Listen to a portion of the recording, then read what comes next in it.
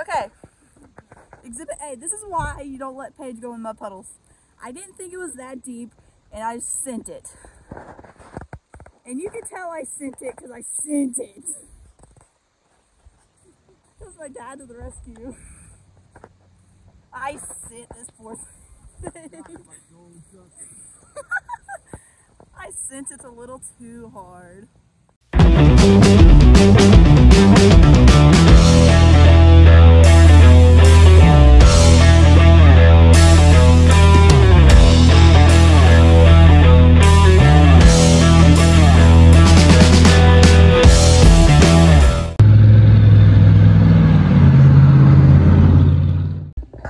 Okay, so right now I'm fixing to move this thing out of the way so I can back this one up so I can change the oil, and we're going to take a tire off and check the brakes just to make sure he doesn't need rotors, because that's what he's worried that he needs rotors, which hopefully he doesn't.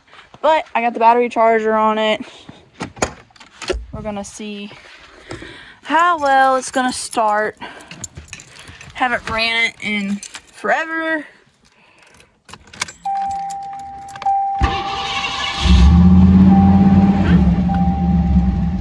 It's running pretty good. So let's take the battery charger off and get this moved out there. Oh, what's that we see? It's a little truck. We'll talk about that in a minute too. Okay, let's see how it's gonna act. It's been acting kind of wonky here lately.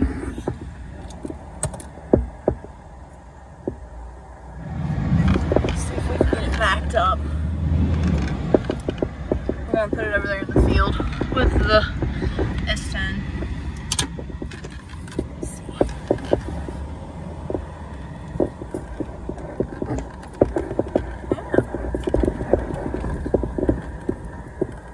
Yeah. Better than I thought it would, actually.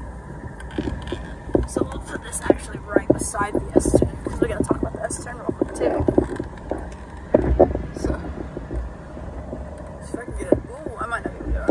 Let me get this thing parked and we'll be right back. Alright, so everybody remembers that little S10 I had. I mean, it hasn't been on the channel in a while, but we did get some bad news on it. But, hey, it is what it is. It's still a good running little truck, but come to find out, where the intake meets the head is leaking. So, what we're going to do is, over the course of the rest of this week, the rest of this month, in the month of May, we're going to be very easy on it, and then during June, we're going to change the intake gaskets, change the head gaskets. Hopefully we can get this grill fixed, get the new headlight buckets because it's broke, get new fenders. I'm leaving the hood alone. I love the patina look right here on the hood. And just get new fenders. We're going to get some spacers too for the wheels because I'm tired of the scrub. So we're going to do that. Get the headlight buckets. I have the piece for this. I just haven't changed it yet. But yeah, 287 sitting next to each other. I'm surprised that one actually ran. I'm surprised that one crunk up and ran. So let's get back out there to Wayne's truck and get it moved out of the way. Alright, like I said, we got the truck pushed back now. We're going to do the oil change. And we're going to jack it up. I mean, I got to jack it up anyway to get underneath it. Jack it up, take the tires off. And we're going to look at both the pads and the rotors just to see if we're going to have to replace them. Come to find out, after we did the rear brakes, the front brakes started to have a little kind of this measure when it got a little warm. When it was cold, it was fine, but when it was warm, it was doing this. So I'm leaning to think it might need rotors, but it also might just need pads. But that's what we're hoping for. Pads are cheaper than rotors are, so I think a set of rotors for this was like 120 bucks, which to some people that might not be bad. But I think other ones are like $80 a side. But the one I looked at was a kit, so I'm not too exactly sure how much it was for this. But I'm leading about 120 to 2. Those are my two numbers I'm going with. So let's get the lugs broke loose and get this thing jacked up, change the oil, and then look at the tires. Alright, you guys, We're now coming from you to you from under the truck. I can never remember what size this drain plug is. And it seems like every time I do it, I never get it right. See? Never. So that was 9/16. So it's always it must always be a 5/8. I can never remember what? It's 5/8. This way. Vertical loose band. Get our drain plug out. This is how I always do it without getting my hands as dirty. Is I just let it start seeping out.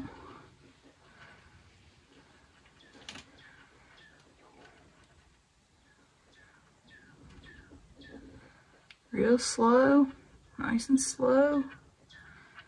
And you see it starting to come out. There it comes. Oh yeah, you can tell it was due for a change.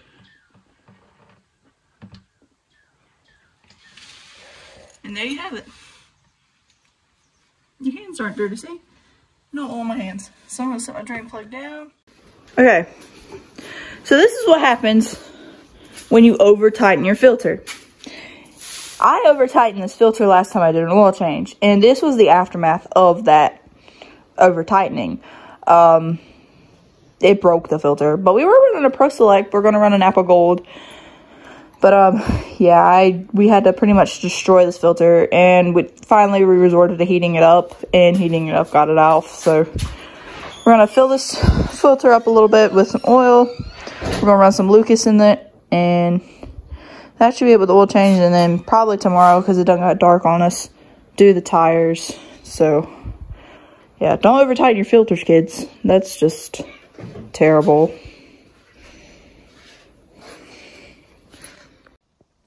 Okay. Quit! Alright, so we pulled plug number 1 out. And it still looks good. It still looks good. So we're gonna sit that up here. This is the first time we do this, girl. We're not mechanics. We don't know. What we're gonna do is I'm gonna stick my finger in the spark plug hole. And I guess he's gonna... And I guess I'm gonna sit here and wait for him to... Yeah. I'm just gonna have to wipe him. Just don't kill me.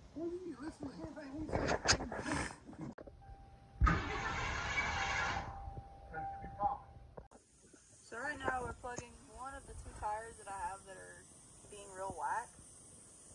And yeah, you can actively hear it leaking. And yeah, so they still have decent-ish tread on them. That, I mean that's a plus to this minus here. So let's try to get this fixed, and then we'll put it back on the truck. Okay, so we got the door on. We didn't say it was gonna be perfect. I mean, it's green. And pretty. It's pretty. Got the door panel on.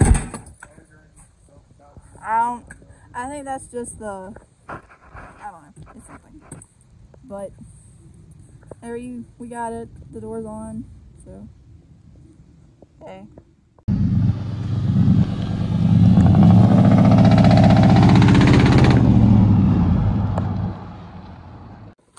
Okay.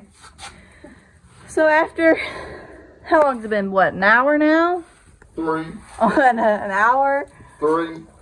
We got the new drums on. And we got the new wheel cylinder. Hey, you got new drums on, you got the brakes on. I'm tired. This is a drum. I got the new brakes, the shoes, the new springs, new that. Got all my adjusters in. And we even got our pretty blue About to be drums. Yeah, pretty much. So we're going to get those installed, and then we're going to adjust the brakes. And then hopefully my hardware comes in for the other side, because I had to get the new hardware for the e-brake cable adjuster thingamabobber, whatever they call it, and put it on that side, and then we'll go in depth on that side on how to do it. But people let these drum brakes intimidate them. They're not that bad. I still prefer disc over drum, but So like I was saying, this is my first time attempting doing drum brakes. So I had to have a little help because I'm a weak little weakling. And some of these springs were harder for me to get on. So I had to get big muscle man over there to do it for me. And other than that, it was relatively easy to put on. So we're gonna put our drum on and adjust it to make sure it's right, and then do the other side, and then we gotta bleed the brakes, and then hopefully he'll have a nice firm pedal now, and then eventually we'll do the fronts. So let me get this drum on and get this adjusted. Okay, we got our drums back on. And now we're painting the hub itself. And we're going to bleed the brakes after I get that side done over there. Hopefully the parts will come in here soon. It'll probably be tomorrow when the parts come in. So I went ahead and already replaced the wheel cylinder on this side, on that side too. And we said we already had it down this far, so we said might as well just change the whole brakes. So he'll actually have good brakes.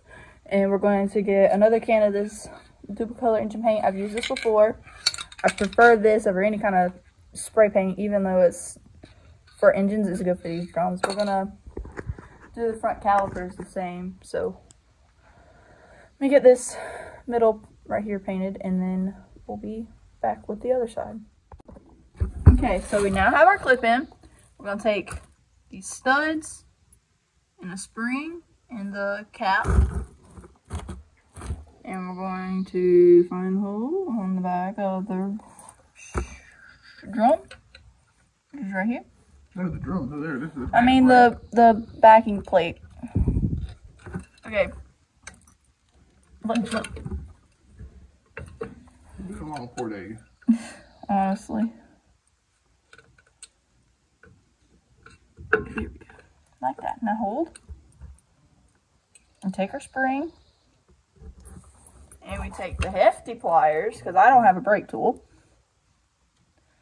Clamp it on there. Nice and easy. Nice and easy. I said nice and easy. Good.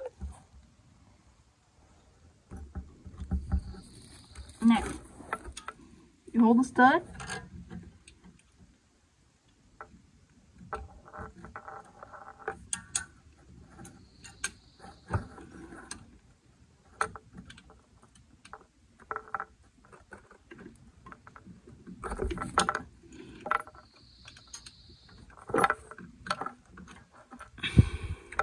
Days later. Well, it's hard to hold this and hold the spring at the same time. Stick one hand behind there and hold that thing still.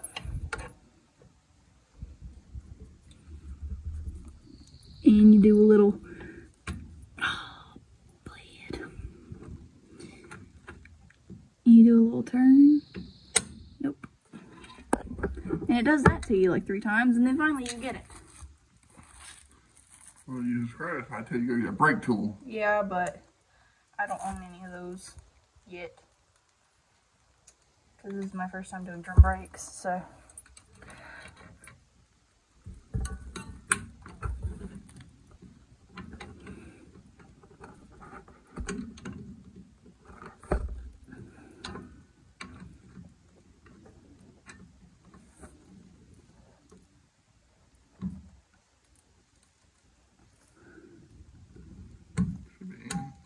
No, it's not. It's gonna turn and come off. We need smaller pliers.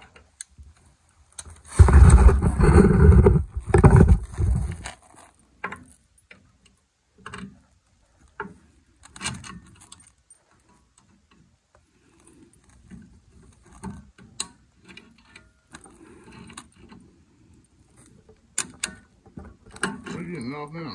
No, I got it turn on. There you go. Well, let's take it out too. So. Yeah, you do the same thing to take it off. And then you should. There you go. Nice and easy. Easy peasy. For one side. So, we do the same thing for over here, for this side. So we're going to take our other shoe. Our next stud. Stud goes right there. this goes right here. And it goes down a little bit. Right there. And once my helper finally gets on the other side, we can put the spring in. Kind of line our slot open with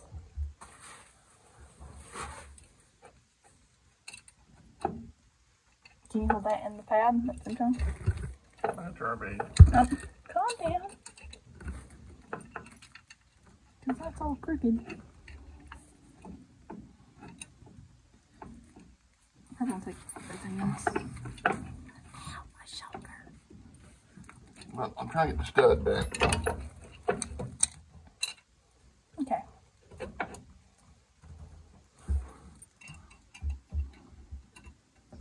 Now, go there. Take our pliers. Grab the spring and connector. Push it in and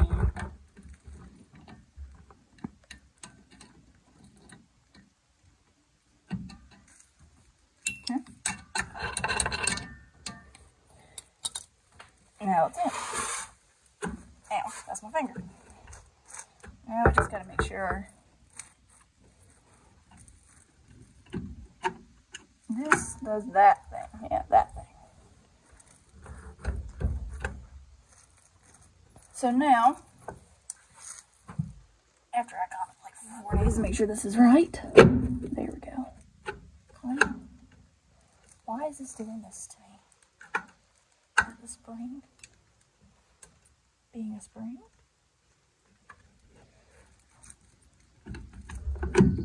Okay, it'll all go together once we start putting springs and stuff in. So next is the e-brake cable and bracketry. That has to go in. So, see right here, on this little nubby nub right here, we gotta put this spring here, right there.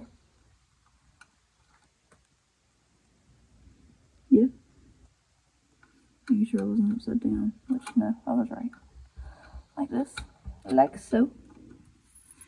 And then,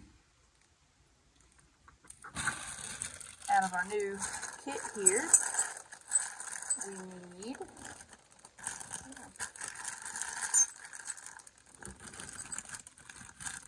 this piece right here for the bottom. I'm just going to set that there right now. We need this, which goes right here.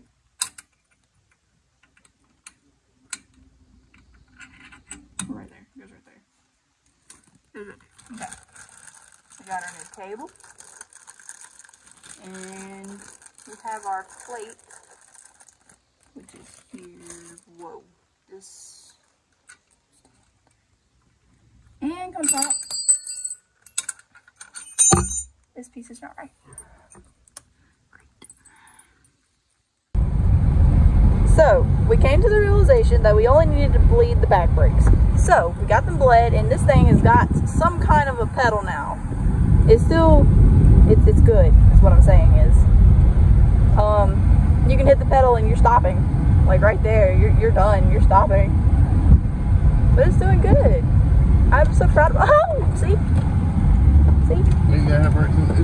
Yeah, it hasn't had brakes this good since we've had it. And we've had this truck for like 3 years now. 3, 4 years now? Oh, right? I'm in the woods. Oh, don't put it in the woods. We're backing up, so. Don't put it in the woods. Alright, so we're gonna head back to the house. Make sure we tighten lugs, put center caps back on. I'll take it somewhere expensive. The gas station. Because if you can see that itty bitty little light right there, that's because gas is expensive. But we're going back to the house.